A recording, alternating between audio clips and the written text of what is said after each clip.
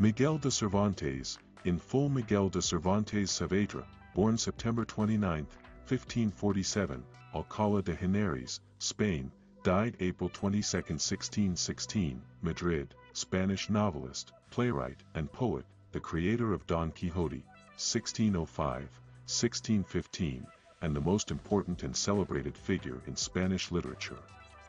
His novel Don Quixote has been translated, in full or in part, into more than 60 languages.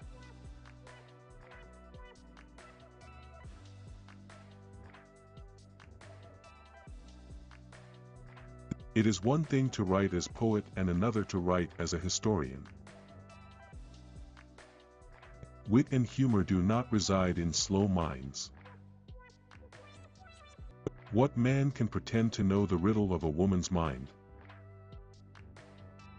For neither good nor evil can last forever, and so it follows that as evil has lasted a long time, good must now be close at hand.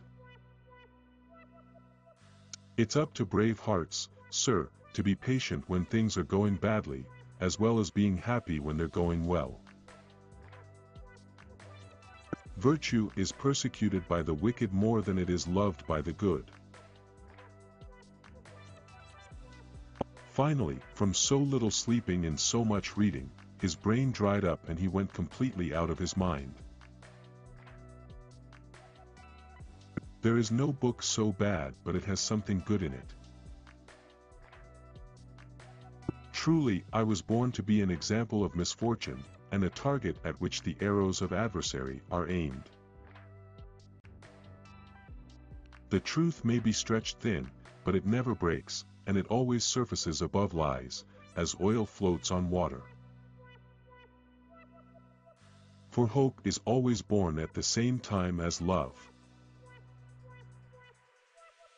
When life itself seems lunatic, who knows where madness lies? Too much sanity may be madness, and maddest of all, to see life as it is, and not as it should be. The knight's sole responsibility is to succor them as people in need, having eyes only for their sufferings, not for their misdeeds. He who's down one day can be up the next, unless he really wants to stay in bed, that is. Destiny guides our fortunes more favorably than we could have expected. There were no embraces, because where there is great love there is often little display of it. The fault lies not with the mob, who demands nonsense, but with those who do not know how to produce anything else.